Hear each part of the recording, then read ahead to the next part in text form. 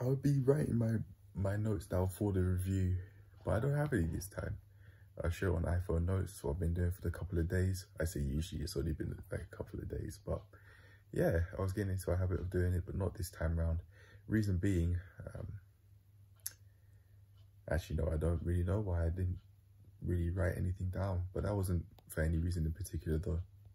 Anyway, I want to get into this review now. I had around about slightly over 5 litres worth of water,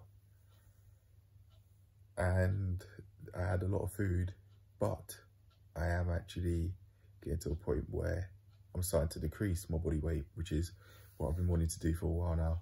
Over the past 4 days, I've decreased my body weight by around about 1 kg. The decrease has been gradual. It spiked sometimes, but that's completely fine, that's normal. After watching someone on YouTube who shows like calisthenics workouts and just gives tips of advice here and there. Not tips of advice I was looking for, but tips of advice that I stumbled on as I watch calisthenics videos every now and then. I mean, I do this stuff. It's within the name of the channel. I stumbled across a video with the way how the algorithm recommends videos, and he said that he got to a point where he was with his physique by writing down his body weight on a daily basis. Now, something after hearing that piece of advice, I started to do again.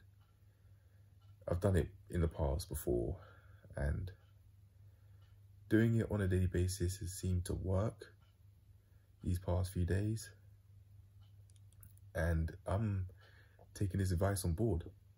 He was talking about seeing the body weight from day to day, sometimes being within, for example, the 70 kg range, maybe 70 to 72, and then some days being maybe slightly higher up from that point onward. If you wanted to do that, if you wanted to decrease your weight in pursuit of building more strength and muscle, then you definitely could go about weight gain through tracking your body weight on a daily basis. But I'd say writing down your weight on a daily basis is for anyone, in my opinion, because it sets the foundation to manage your weight regardless of what you want to do, regardless of whether you want to maintain your body weight, gain weight, or decrease your weight. You, on the premise, if you track your body weight on a daily basis, will be making it at least easier to see if your efforts are actually working, because obviously there's more than just one way to track your body composition. And if you're making the progress that you want to make, not only through tracking and writing your weight down on a daily basis, everyday basis, like how I'm doing. After watching that video, once again, I'm trying it. And yeah, the other ways that you could do, for example, one of which being just taking photos of yourself on a basis that you agree with yourself, whether it be an everyday basis or a weekly basis or a fortnightly basis. I was going to say bi-weekly. That is a word, but yeah, a fortnightly basis. I say I watch a video from somewhere on YouTube, and they said to actually, or not said to take photos of yourself every day in the mirror, but they said that's what they did, and they showed the proof of that, and that was a way that worked for them. But personally, I don't think it's something that I'd do, at least for a while, because I'm doing this now, and if I do want to do that to track my body composition, then I definitely can. The options there. I definitely have more than enough photos to be able to track and see if I'm making the progress I want to make. That would mean my camera would be really filled up, but it's definitely something that I can do. Now, I'm going to make all of this information relevant to the video, because seeing as it's a food log, nutrition obviously has a part to play in that, and the reason why I said all of that to begin with is to say that although I've been eating seemingly the same amount or so, I'm seeing decreases in my body weight, and that's what I want. I want to be able to get down to a point where I can see my body fat, or my abs again. I can see my body fat, and I always will be able to until the day I pass away, on the premise that I get to keep my eyesight throughout my life. But yeah, what I meant to say was I'd like to be able to see my abs again in the lighting, the bathroom lighting. I'd like to get to that weight, and that weight for me personally, with my body composition that I had back then, November last year, was 70 kg or lighter. I got to around 70 kg, but I didn't go further than that by going to 69 kg or lighter. I did not do that, but I think if I did, I'd see that I'd be able to see my abs more. But that doesn't necessarily mean I'm living healthily, and it doesn't necessarily mean that I'm strong. It just means that that is my weight, and in fact, if I did take it too far, could be setting myself up for health issues, but not through overweightness or obesity, but through anorexia. I was going to say anemia. That's not right, I don't think. When I think of anemic, I think of when Mum talk about food, like jollof rice being more white than it is orange due to the lack of stew content on the rice. But yeah, I think that's just the appropriate word was anorexic for sure. Anyway, I don't want either. So I'm not going to set myself up for either. I'm just going to keep on tracking my weight on a daily basis and use that to keep on managing it with looking at myself in the mirror every day. And it will be easier to live more healthily as I have money coming, which seems like it might happen very soon with these job employers that I've got, that I'm speaking to at the moment. Oh yeah, still going fine. Yeah, I'll be going out my way to buy my own food. And, well, technically it wouldn't be my food, it would be from the supermarket, but it would be in my possession. And I'll further take it from there, it being improving my nutrition, of course. And to be fair, now I think about it, I could try and, or not could try, but I could go out my way to track calories with all of the food that I'd be eating. I don't think I would.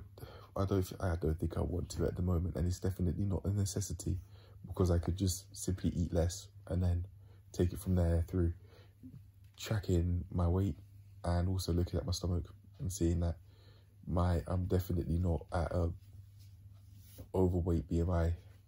I thought that'd help me being at that overweight BMI, because I've seen people on YouTube like Growth Through Calisthenics, now called Hybrid Athlete.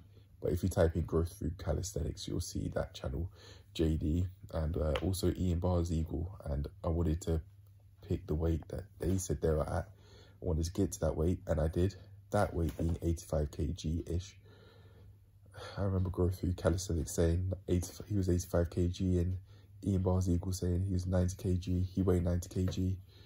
And I thought because we were the same height, give or take, that would work for me. And although in terms of getting to a physique that they're at currently, or so it seems like they're doing naturally, I don't know, but that's not to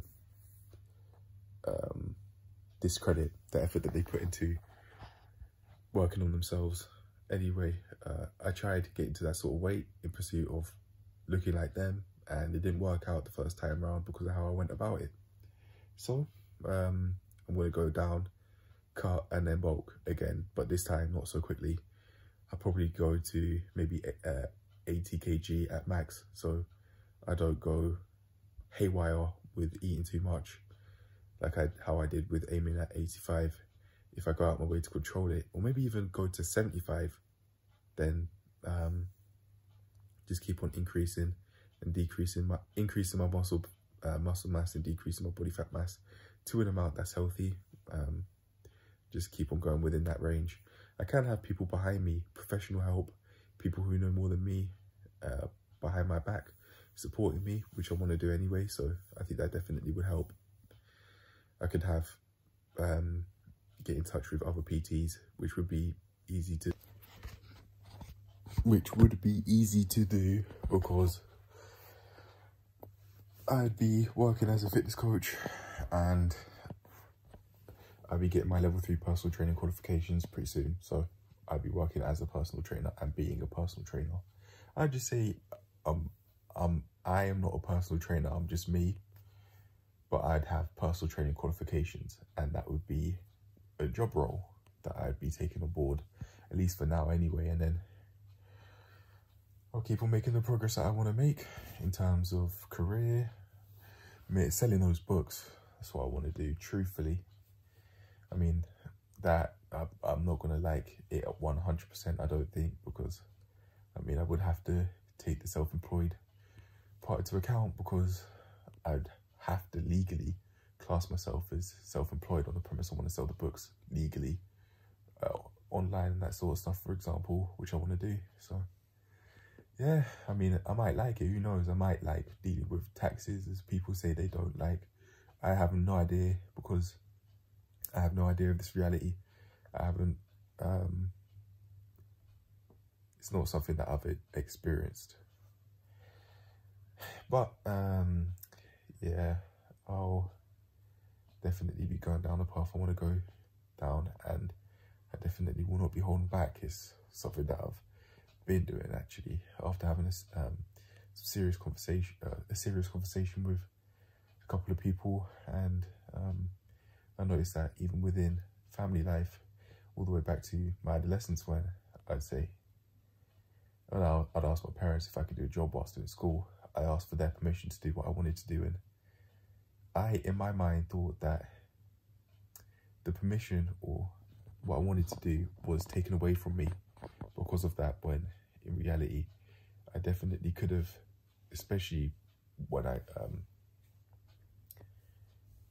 was legally able to work without needing to ask, or without needing my parents to confirm that that's fine. I definitely could have, but even still I didn't, because mentally I thought I needed that permission, when in reality I don't. And it's something that I can carry on doing.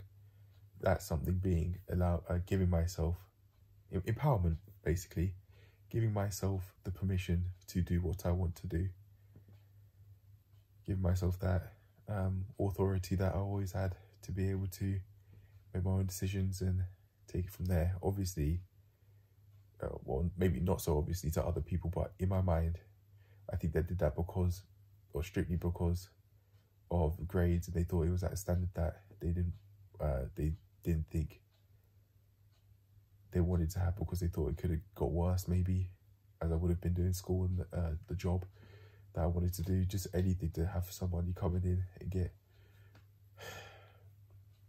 having an income of some sort, as I saw Nathaniel Messiah do it.